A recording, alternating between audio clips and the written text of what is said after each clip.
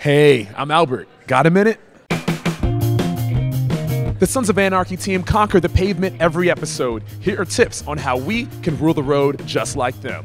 If you're on a motorcycle in Los Angeles, split lanes, get in the HOV lane because you can ride in the diamond lane. If you're in New York where I live, when I'm not shooting the show, take the subway and take the ferry. Don't drive. Tell them how I don't drive. When you do the driving scene, she's on a tow truck and she sits there. Oh, wait, you drive like a maniac in that truck. Yes, right. I drive. She doesn't. She sits behind the thing and they tow her. And she goes like this. Like she's driving. No, it's texting while you're driving. Because if I see that you, word. What, the F word? Yeah, the F word. Or No texting? texting. Which word?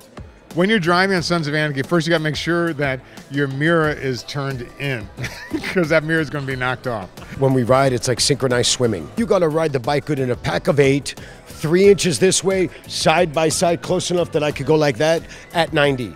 There's code within the organization, who rides first, who flanks who's allowed to ride with who. There's sort of seniority, again, in a very sort of militaristic kind of way. Pray that you're not working on the asphalt in 100-degree weather, wearing your leather jacket and high heel shoes.